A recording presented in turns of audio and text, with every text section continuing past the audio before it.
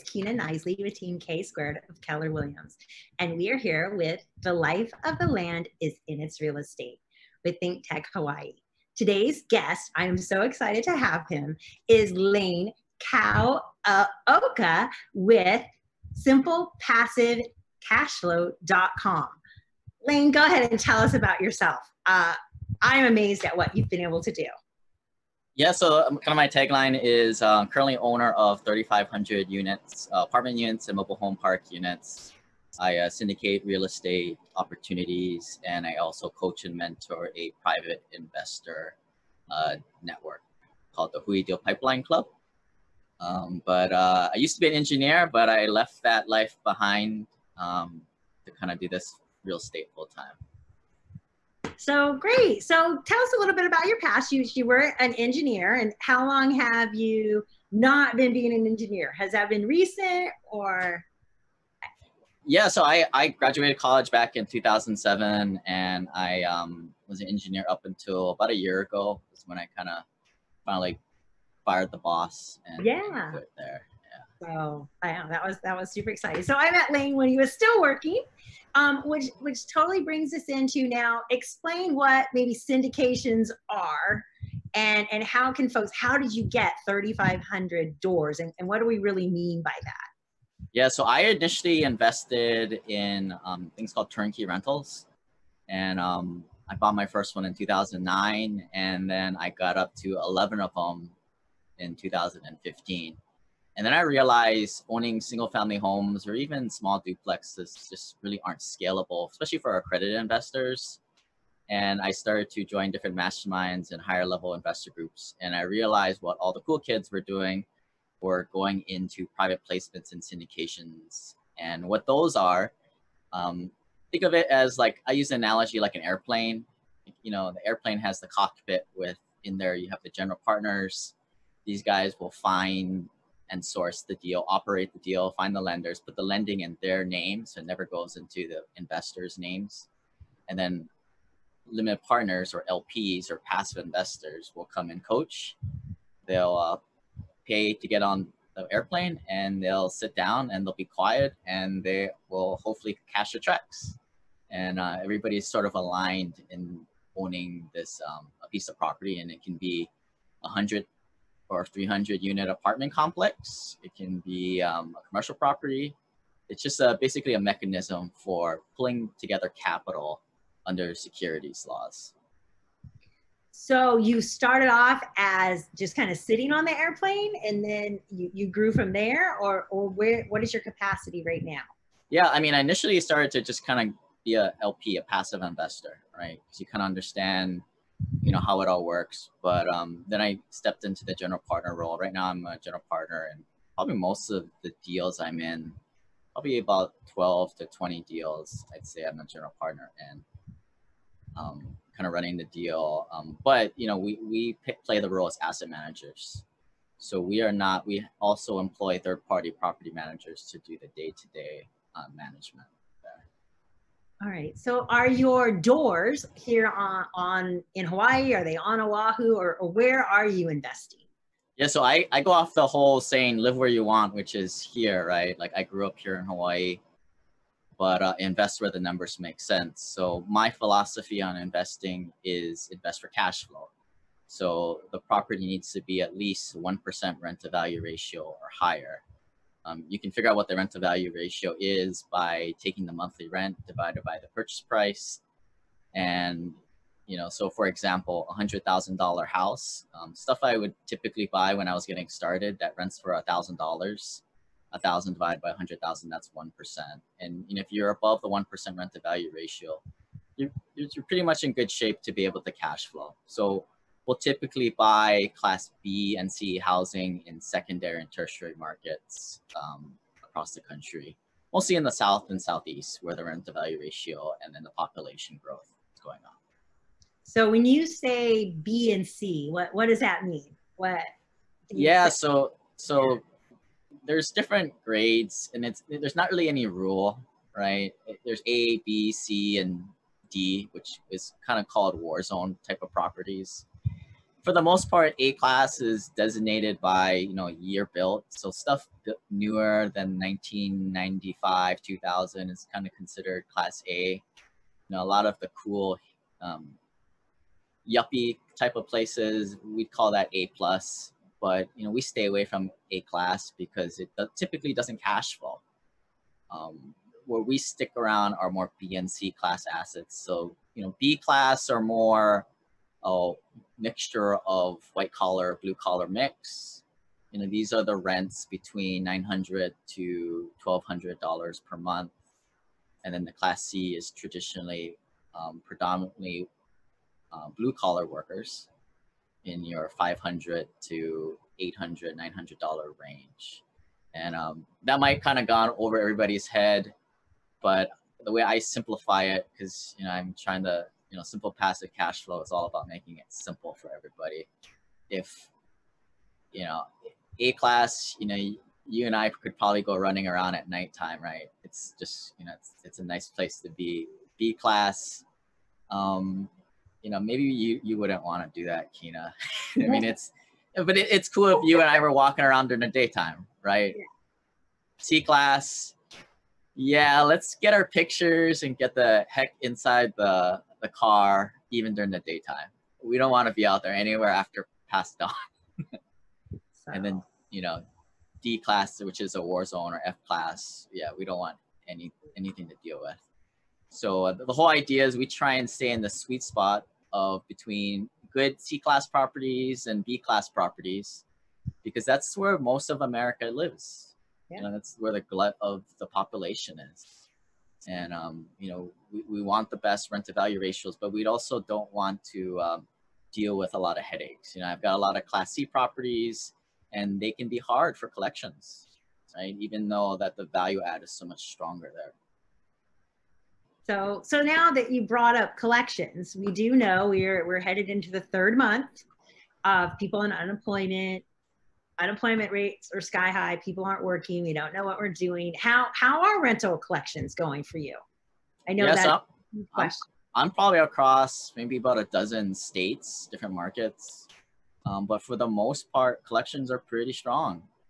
Normally, we average about 97% collections. You're always going to have about 3% of the people pay late. But I would say April, we were around, I'd say around like 95, 96%. And then May, it came down a little bit to like 93, 94%. But still, I mean, as long as in a lot of these buildings, the crossover point, the break-even point is around 50 to 65% occupancy and collections. So, I mean, this is exactly why, like, you invest in class B and C assets where you cash flow, right? Because in times of a pandemic, for all things, yeah, people still need a place to stay. So yeah, so wow, that is great. So now you're talking about you're across different states. So what are the best states? What states would you recommend if people wanted to do this that they invest in? Yeah, I mean, for the most part, I recommend investing in red states. Not to get political or anything like that, but I want to be investing in where there's good landlord-tenant laws for me. A lot of blue states, they're in this position where you just can't evict people for almost a year. I mean, again, I'm not getting political, but the way I grew up is if you don't pay, you can't stay, right? And a lot of these places like Georgia, Alabama, you don't pay for 30 days, your sheriff is going to come and kick you out, right? Not the greatest if you're the tenant, but as the landlord, that's the position you want to be. So, states like Texas, Alabama, Mississippi, places in the South, Southeast is where we like to invest, to be on the right side of the, the political spectrum there. And then, the two biggest drivers that we look for when we're evaluating a new market is population growth and job growth. So we want to see a nice mixture of different economies, different employers. And then we also want to see the population being going up. And, a lot of that you can find at city data or, just Google, right? You just say population growth or population trends in Huntsville, for example, right? I think at the high level, that's the way that you want to be investing, and then kind of dig in and build your relationships with boots on the ground. So yeah, so about the boots on the ground, you do live here in Hawaii, and how are you doing this in different states? Are you flying to these states every other week to look at properties, to check on properties, or how are you doing that when you live here in Hawaii? Yeah, I mean, when I was initially doing this, I was living in Seattle and investing remotely.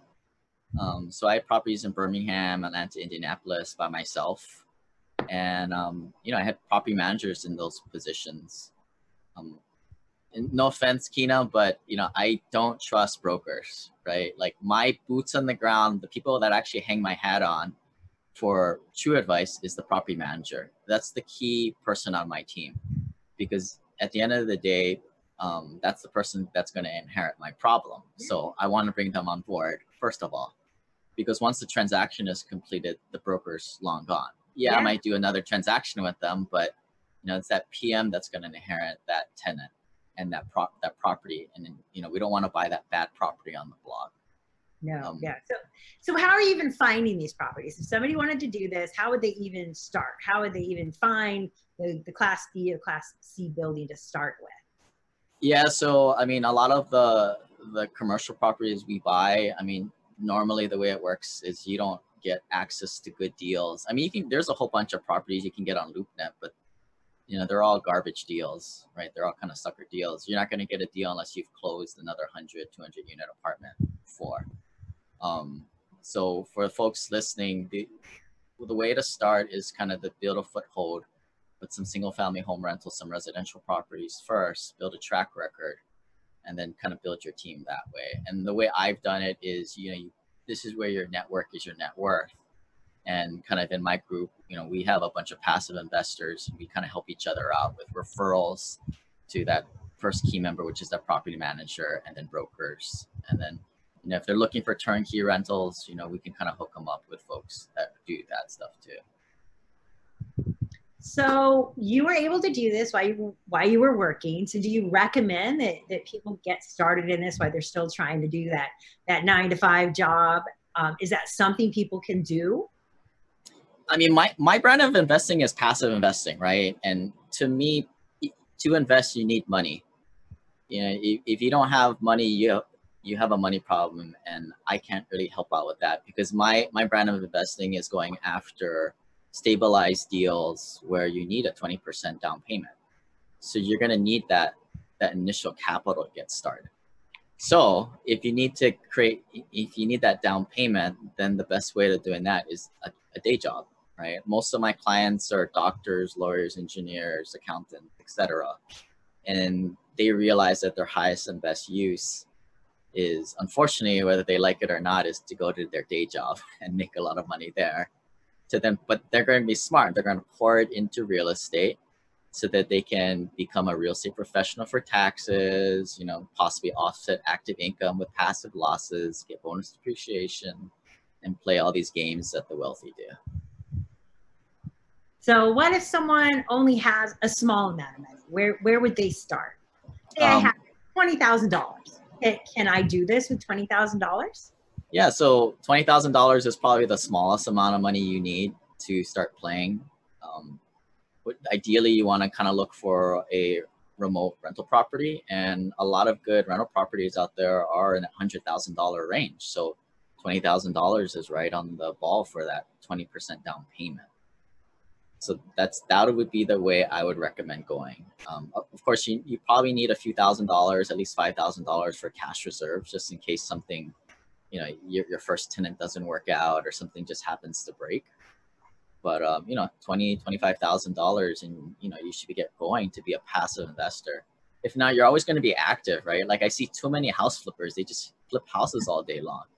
And I love house flippers because like they pay all my taxes for me. You're welcome. Like, yeah, thank you. I mean, last year my effective tax rate was 4%. Like I barely pay any taxes because all my properties, we do cost segregations and we draw out as much bonus depreciation as we can.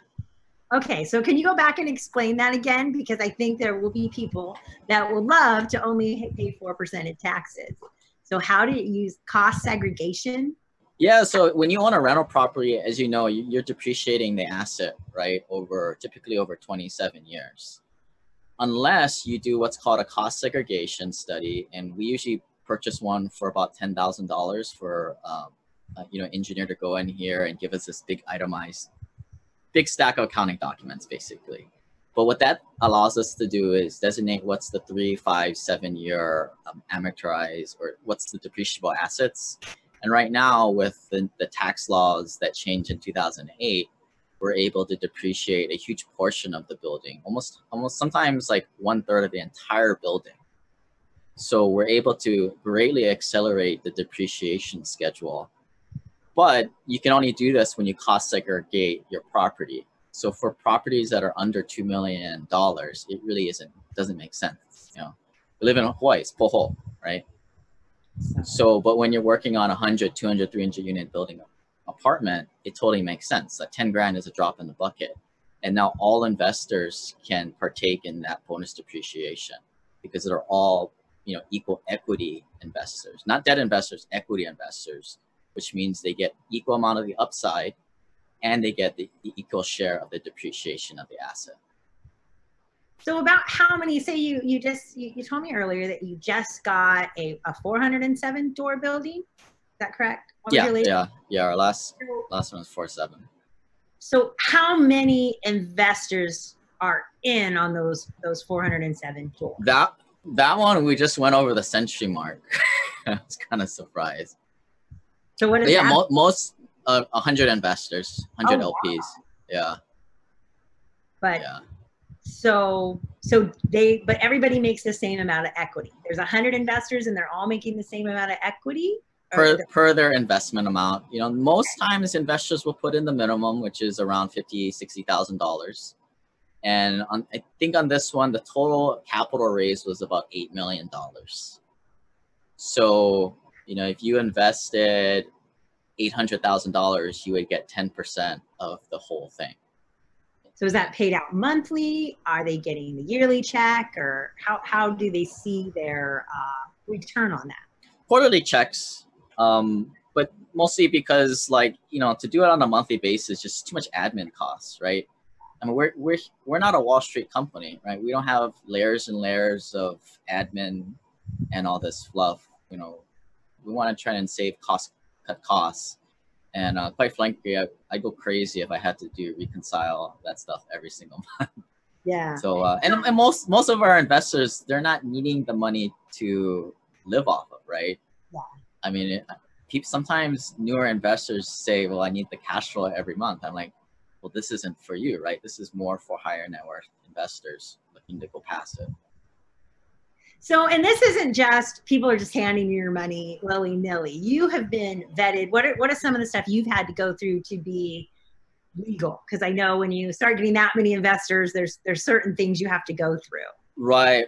Like, so as soon as you start to take in passive investors' money where they are not a controlling entity, or they are investing as a LP role, you know, you have triggered securities law. So what I need to do is I need to basically register, like kind of like I was creating like a stock. In a way, it is sort of like a stock, but I operate under a regulation 506B.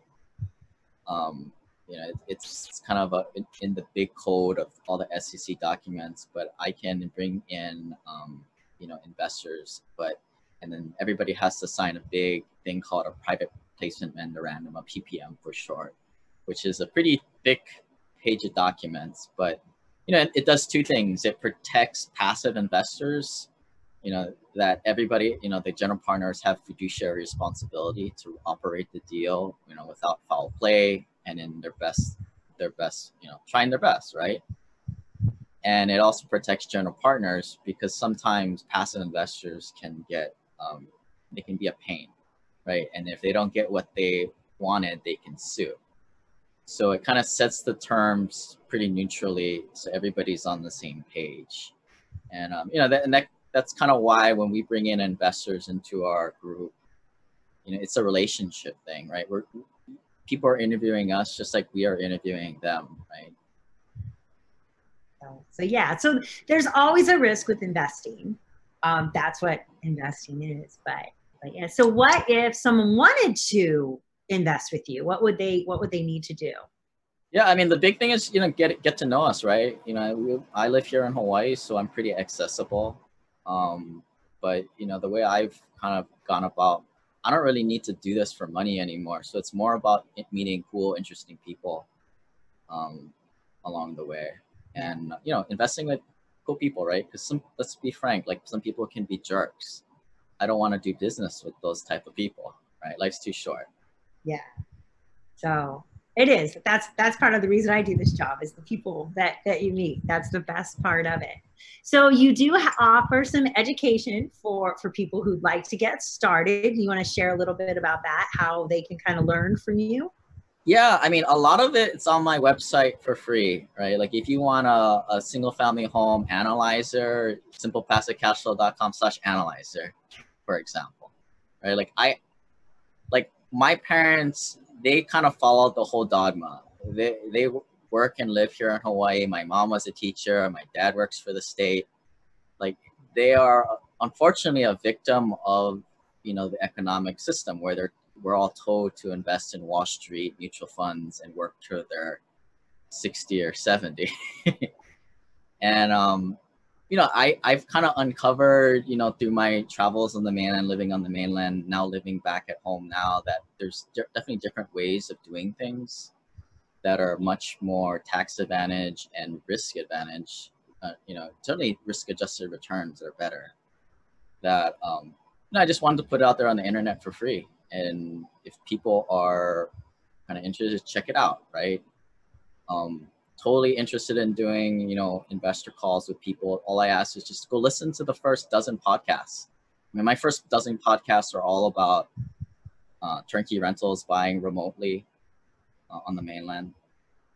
Later on, as the podcast progress, this is way back in 2016 when I started it. It gets into syndications and stuff like that. But check out the first podcast, and I'm totally willing to kind of put in the time and have a chat like this, over the phone. So yeah. So is there any other advice, especially with the way the stock market is going, the way we kind of don't know where the economy's headed? Do you have any other advice for people who might want to get started? Yeah, I mean, personally, I got out of the 401k, all the paper assets, maybe 3 or 4 years ago.